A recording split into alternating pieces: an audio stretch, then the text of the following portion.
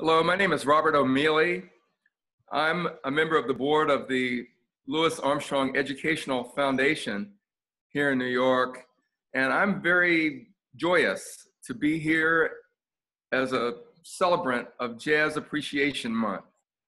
We celebrate jazz all year here, and I know that it's a month from which to spring forward and appreciate jazz all year everywhere.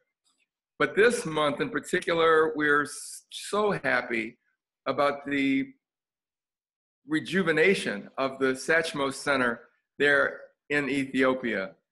The idea that there's a place which radiates Louis's message makes us at the foundation and all Louis lovers around the world so very happy. The foundation that Armstrong set up here in New York was designed to promote jazz education everywhere. Many people know that Armstrong was in the poorest of the poor neighborhoods of New Orleans growing up. Anybody charting the likelihood of a genius being somewhere wouldn't pick Armstrong. And becoming somebody who got along with everybody and who was appreciative of his role in the world as an artist, no matter what his economic status was. And so when he set up a foundation, it was with those poorest children in mind to make sure that they had the instruments and the training and the inspiration to become musicians, especially jazz musicians. But of course, musicians don't care about those kinds of categories. He wanted them to be able to play their horns and to feel free doing it. But the other thing about Armstrong that we celebrate at the foundation and everywhere, and that makes us so happy about the center there, is that he stood for human values at their most profound.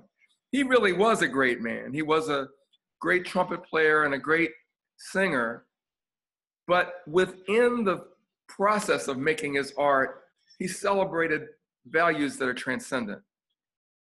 He celebrated the values that said, let us all play together as people, regardless of color, regardless of background, regardless of gender, regardless of religion. Let's set all those differences aside and see if we can't swing this music together. He also always had two qualities that mean so much to any artist who's serious. One of them was a deep spiritual sense. So often people who saw him play said, oh my goodness, this man is playing directly for God himself. And Armstrong said, oh yes, I'm always talking with the man upstairs. That's what it's all about.